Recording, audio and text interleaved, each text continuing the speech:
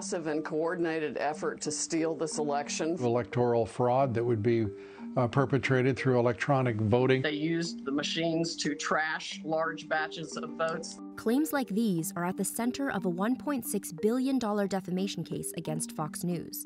Dominion Voting Systems sued the broadcaster in 2021 over alleged defamatory on-air comments that tied the company's voting machines to false claims of election fraud in 2020. This case really examines that line between what is journalism and what should be protected and what shouldn't be. From internal text messages to high-profile depositions, here's what you need to know about the case.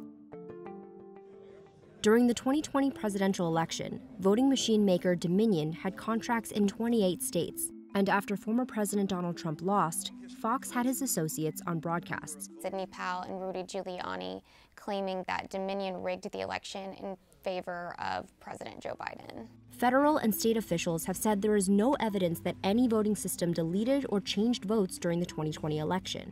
The company argues that by airing those claims, Fox News gave them prominence, even though they were false. Fox says that it was reporting on newsworthy claims from a sitting president and his associates that other media outlets also covered. Dominion's main argument is that Fox News knowingly broadcast false claims about its machines because it had a financial incentive to do so. Fox has denied that allegation. Many executives in a lot of these email communications were expressing a lot of angst about losing viewership. So Dominion alleges that Fox leaned into the false claims to keep its viewers. In released court filings, Dominion says that internal communications among Fox hosts and staff prove that Fox knew the claims were false. Like a text message from Tucker Carlson to his producer, which said, "Sidney Powell is lying," and another one he sent to Laura Ingraham that said, "It's unbelievably offensive to me. Our viewers are good people and they believe it." And in her deposition, Fox host Maria Bartiromo called an email regarding the election fraud claims from Powell kooky and unreliable. But on her show a day after receiving the email, Sidney, we talked about the Dominion software. I know that there were voting irregularities. Tell me about that. That's to put it mildly. The computer glitches could not and should not have happened at all.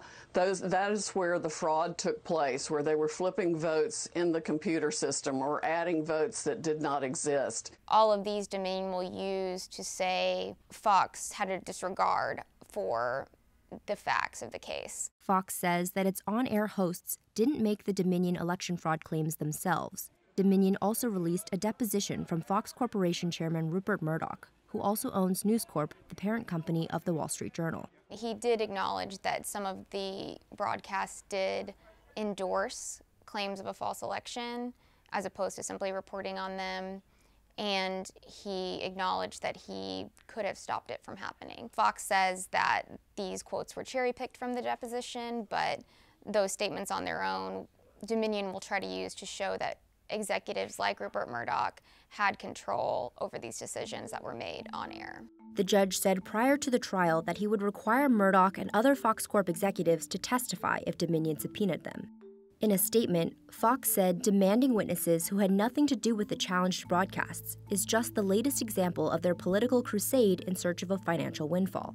Fox also says the lawsuit is an attack on press freedom. The 1964 Supreme Court case New York Times v. Sullivan says that plaintiffs suing for defamation must be able to prove that the publisher had actual malice. Which means that you knew that the information was wrong or you had a reckless disregard for the truth in publishing it. It's a historically high bar to meet, and Fox says that Dominion's evidence doesn't clear it. They say that some of the statements that have been highlighted, text messages expressing doubt, were simply cherry-picked. They believe that the host did express, in some extent, expressed enough skepticism on air. Like here, when Tucker Carlson said he invited Powell to back up her claims with evidence. But she never sent us any evidence, despite a lot of requests, polite requests, not a page. Dominion says that the emails, texts, and deposition testimony speak for themselves. In late March, Judge Eric Davis ruled the case should go to a jury trial. The judge also rejected Fox's arguments that they should be protected by the First Amendment and that they could have a shield for reporting allegations neutrally. Fox says that the newsworthiness of the statements at issue are clear and indisputable. The judge also said that Dominion had proved that claims the company had rigged the election for Joe Biden were false. Days before the trial was set to begin, Judge Davis said he was likely to investigate whether Fox News improperly withheld information during litigation. He also said Fox might face sanctions. Fox News said it didn't improperly withhold information from Dominion and produced additional materials when it became aware of them. So the trial will likely focus on whether Dominion can prove Fox acted with actual malice, and if it suffered financial damages as a result. This trial is a rare example of a defamation case making it all the way to trial, and it's particularly important because Fox News is a huge name in media and they have a lot of influence, and so it'll be in some ways a test of this very difficult standard of defamation.